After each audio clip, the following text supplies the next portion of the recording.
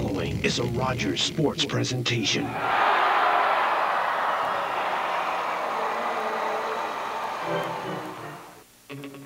Tonight, the Brampton Battalion and the London Knights will enter the Ice House ready for war. The Battalion are ready for tonight. Rafi Torres and Radislav Kesla both return after an excellent World Junior Tournament, where each came home with a medal. These two high-powered scorers will need to be sharp against the revamped Knights. London was busy at the trade deadline. Gone from the Knights are Chris Kelly, Dan Jansevsky, Kyle Neufeld, and Lou Dickinson. In return, London gets Dennis Weidman, winger Ryan Held, Scott Neal, and Sean McMorrow, and a slew of draft picks. The deals at the deadline make the future bright for the Knights. Get ready and hang on. Brampton, London, next on OHL Primetime.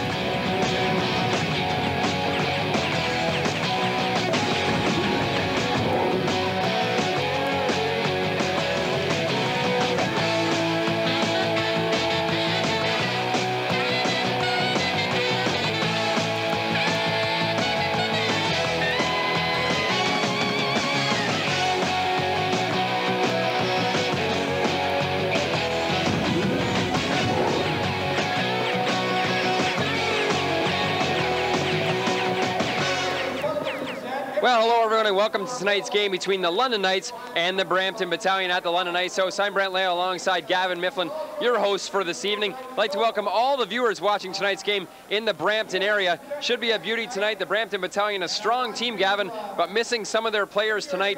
Not back from the World Juniors yet are Radislav Klesla and Lucas Havel, and also Jay Harrison, a World Junior member from Canada, is suspended. So those guys out of the lineup for their second meeting of the year against the Knights. Yeah, it didn't take Harrison long to get in trouble back here in Canada. He was only playing 3 minutes and 18 seconds, took a slashing call, and what do you know, he's suspended for the rest of that game and 2 more games, so he'll be back in action with Brampton on Sunday.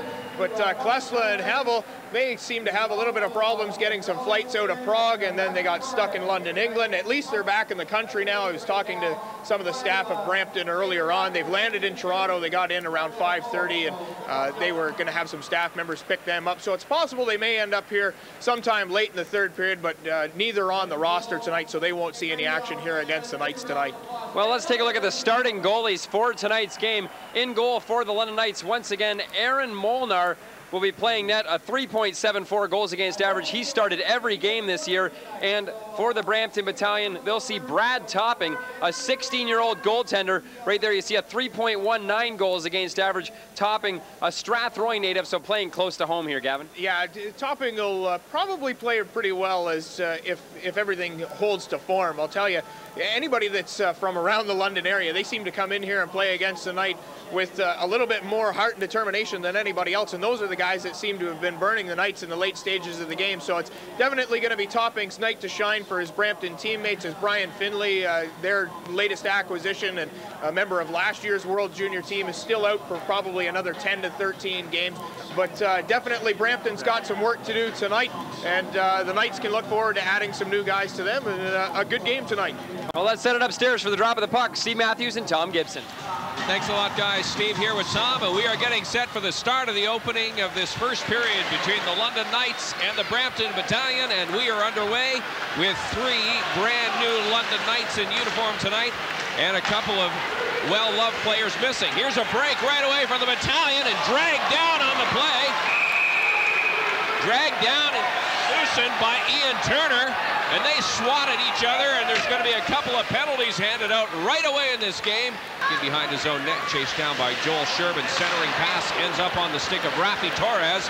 Wrong player, though, as he takes it down. Nice big shot, and that's off the catcher of Aaron Molnar, and he juggled it a little bit. Then Torres throws the big hit into Ian Turner in the corner. He decides not to shoot it, puts it in the corner to Bois, now to Held. Here's Ryan Held looking for someone to pass to. He's got Eminger on the other side. Could handle the pass. And a shot by Nash on the short side. And Topping gave it. And it bounced in. They scored.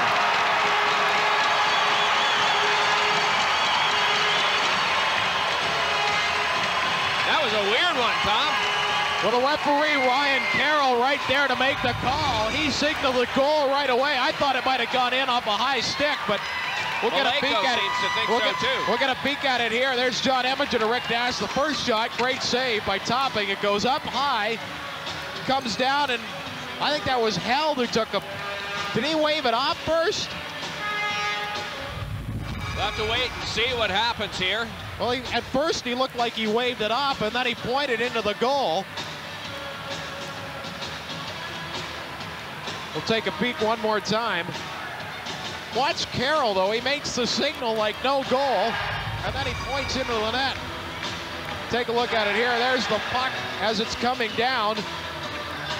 And Held just bats it out of the air. But we can't tell from that angle if Held actually did have a high stick. Well, it's as long as it's below the shoulders, and from that angle, it's certainly tough to tell, but nonetheless, Carroll makes the call. He's now over talking to Stan Butler, and I think Stan's saying you waved it off, and then you called it a goal.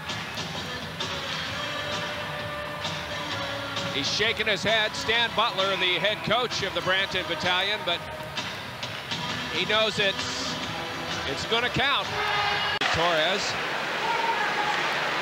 in behind. There's a shot on the short side. Good save by Molnar as Bateman was right there, and Molnar came across in the crease and got in front of that puck at point-blank range.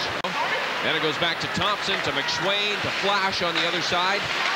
And then Thompson on the other side as the puck comes out. Molnar got across in time anyhow to make the initial save. Up through center to Torres. He's got Van Loosen with him. Torres stops. Centering pass to score. Oh, that was right off the post. I thought that was in.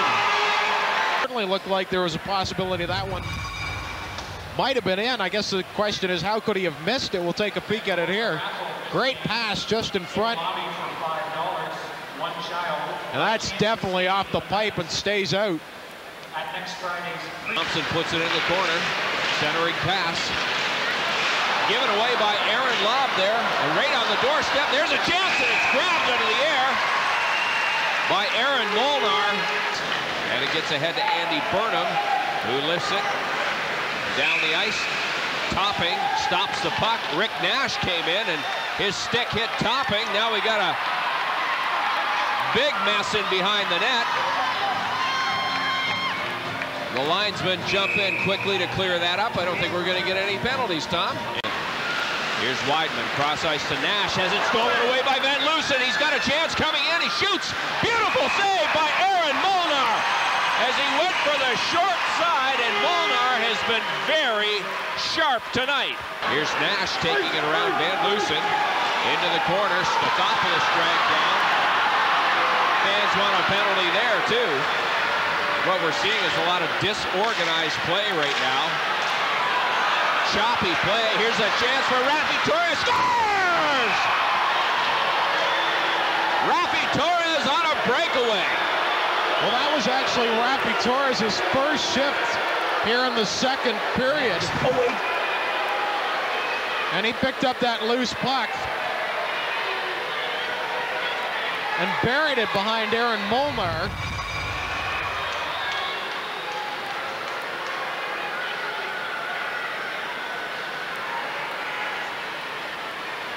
That's goal number 16 on the season for Rafi Torres.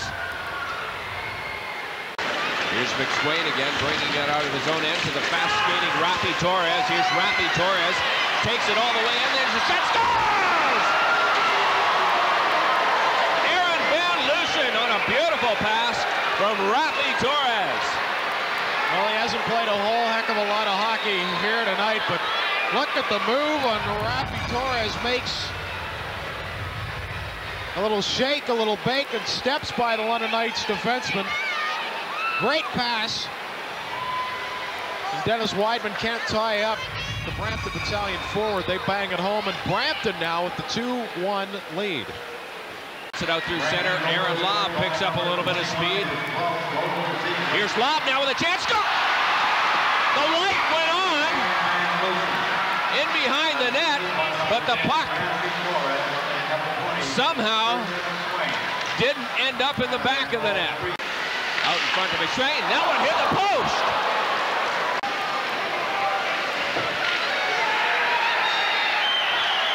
Here we go. Andy Burnham with Travis Barant.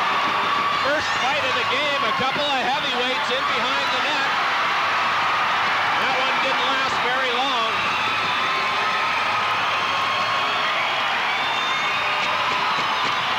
Andy Burnham trying to fire up his team. I think he's done it.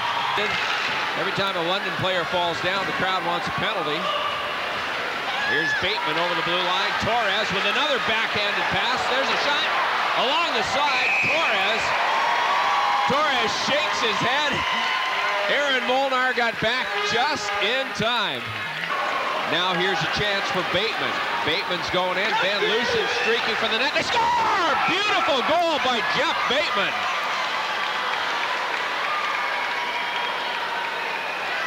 Well, you can see the 7 weeks of sitting at home in Elmira on the legs of Dennis Weidman, who, according to his scouting report, has great speed. He just could not get back in time to pick up Aaron Van Loosen. And Van Loosen bangs at home. The Brampton Battalion have taken a 3-1 lead and have played well here tonight, outshooting the Knights 30-20 with 2:52 left to go. 12 seconds left to go. The face-up picked up by Mike Clark. Banks it off the glass and down the ice. That'll pretty well do it as the Battalion control the puck in the final seconds, as they have throughout most of this game. And Brampton walk out of the ice house with a 3-1 win over the London Knights. The newly assembled London Knights with 3 brand new players. London started the scoring off in the first period with Ryan Held, one of those new members, scoring his 13th of the season. Then it was Brampton all the way. From there, Rafi Torres scoring, Aaron Van Loosen with a couple. Aaron Van Loosen picks up 3 points tonight. Rafi Torres also with 3 points. Well, certainly a good effort by Stan Butler's Brampton Battalion. Both teams not looking so good after 40 minutes, but, you know, this is a Brampton Battalion team that was missing 4 players to the World Junior Tournament, so that's about 3 weeks, so you get your team disrupted, then you get them all back. They're tired because they've been overseas, they're a little jet-lagged, and somehow they got to continue to play hockey, and the Brampton Battalion played enough hockey here tonight to grab the win, and they did a good job. And on the other hand, the London Knights struggled right from the get-go, and I have a day off tomorrow and have some things to work on as they get ready to head to Oshawa on Sunday. For sure. So London will be here at the Ice House next Friday night, and so will Rogers Television to broadcast that game. Jason Spezza and Steve Ott and the Windsor Spitfires a week from tonight. Hope you can join us for that one. Until then, I'm Steve Matthews with Tom Gibson. Good night. Well, it's time to take a look at the 3 stars for tonight's hockey game. The first star from the Brampton Battalion, Aaron Van Loosen. A beautiful game, 2 goals and an assist. Rafi Torres had a goal and 2 assists, and Ryan Held with his first goal of the season for the London Knights. Yeah, Van Loosen picking up 12 and 13 on the season tonight. Rafi Torres picking up his 16th of the season, and Ryan Held, thanks, picking up his first as a London Knight here tonight. All in all, a well-played game by 2 teams, and you know, have gone through a lot of changes in the last little bit. Brampton missing a couple of their key players, and not having Brian Finley, their new acquisition in goal, and the Knights going through all of their trade changes that they had. So not a bad game overall, but more defensive-minded than anything else here tonight. Well, World Junior coach Stan Butler brings his Brampton Battalion into the London Ice House, a 3-1 victory. The winning goaltender for the Brampton Battalion, Strathroy native Brad Topping, the 16-year-old, gets the win. Aaron Molnar gets the loss for the Knights. That's it from the Ice House, 3-1 Battalion win. For Gavin Mifflin, I'm Brent Lale. Have a good evening.